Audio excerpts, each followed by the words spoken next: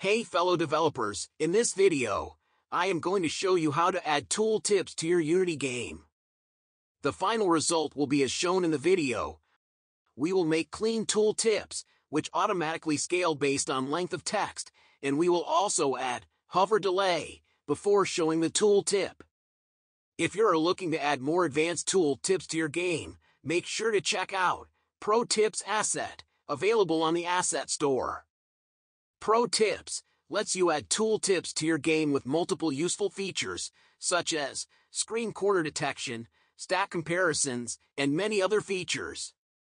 The link for ProTips is available in the description of the video. Let's get started with implementing tooltips. I already have a menu set up for this tutorial, which is built using the Sci-Fi GUI kit. Once we have our menu ready, the first thing we need to do is create an empty object inside our root canvas. I will call this the Tooltip menu. Inside the Tooltip menu, we will create another empty object called Tooltip root.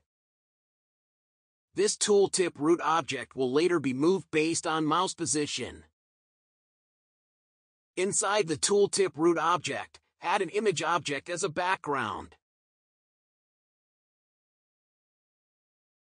Inside this image there will be two labels. One for the title of tooltip, and one for the details of the tooltip. Right now the tooltip has a fixed height no matter how long our text is. To make the tooltip scale dynamically, add a vertical layout group to the background image containing the title and details labels. Also, we need a content size fitter on this background image. Set vertical fit of content size filter to preferred size. In the vertical layout group, check the height box of control child size. And now, just adjust the padding and spacing of vertical layout group.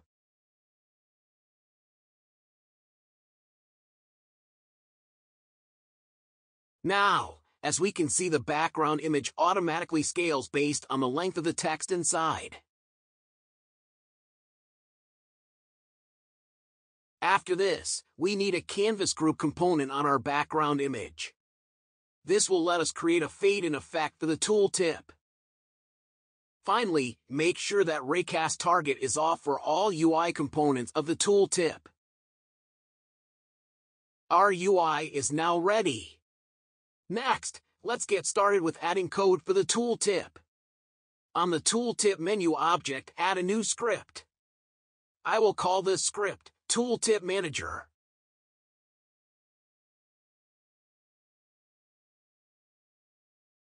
The first thing we need to do is move the tooltip to the mouse position.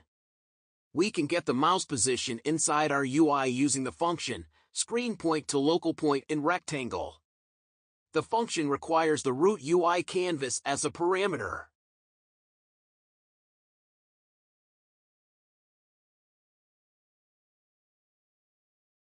And now, just set the position of the tooltip root object to that of the mouse using the transform point function.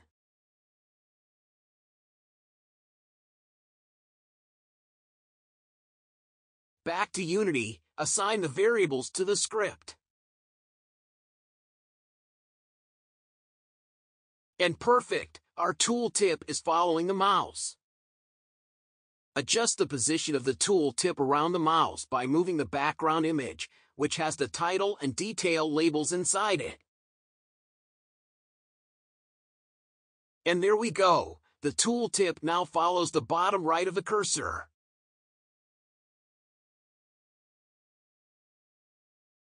Next, let's create a script to make the tooltip appear only when the mouse is on top of a specific UI element. I will add the script to the green plus button. On your desired UI element, create a new script. I will call this script Tooltip Details. In the script, import the Unity Event System library. Then add the interface for pointer enter and pointer exit handlers. Create the functions for pointer enter and exit.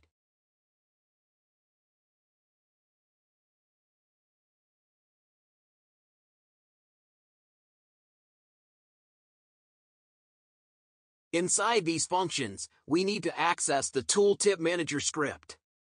Since there are going to be multiple objects with the Tooltip Details script attached to them, it would be easier to access the Tooltip Manager by making a static reference of it, which we can easily access from anywhere. We will call this static reference instance.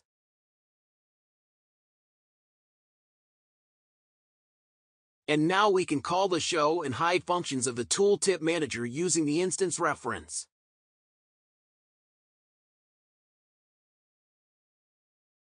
The show and hide functions will simply enable and disable the Tooltip object.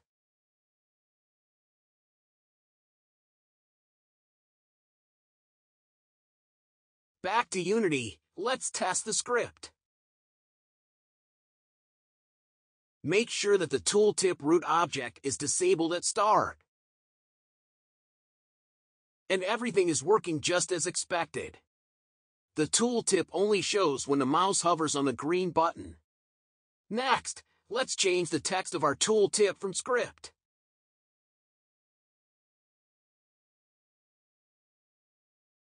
Add two public string variables in the Tooltip Details script, which we can set from Unity Editor for each UI element which requires a tooltip.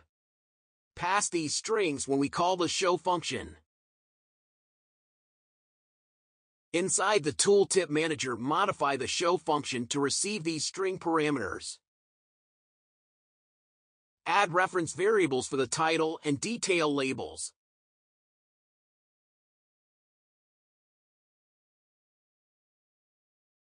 And now set the text of these labels in the show function.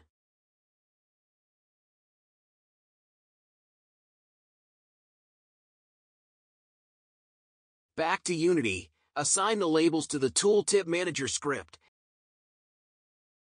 and set the strings of the Tooltip Details to the one you want to show.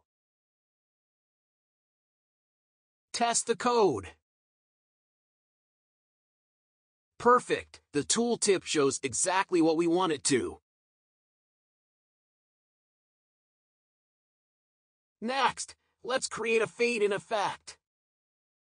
Create a variable to get the reference of the canvas group component of the background image. When the show function is called, set the alpha of canvas group to 0. Create a boolean to check if tooltip is showing. Set the boolean to true in the show function and false in hide function. And now in the update function, if the tooltip is showing and the visibility of tooltip canvas is less than 1, we can slowly fade it in. Let's test the code so far. Everything is working perfectly. The last thing we want to implement is a delay before showing the tooltip. For this, open the Tooltip Details script. Create a boolean to check if mouse is inside the current UI object. Set the boolean to false in start function and pointer exit function. Set it to true in the pointer enter function. Create a float variable for the delay amount. Create another float for timer. Inside the pointer enter function, set the timer to 0. And now inside the update function, if the pointer is inside the UI object, and timer is less than delay, we will simply increment the timer. When the timer reaches the delay value, we will call the show function. Make sure to remove the show function from the pointer enter function. Back to Unity. We can see that our tooltip is ready.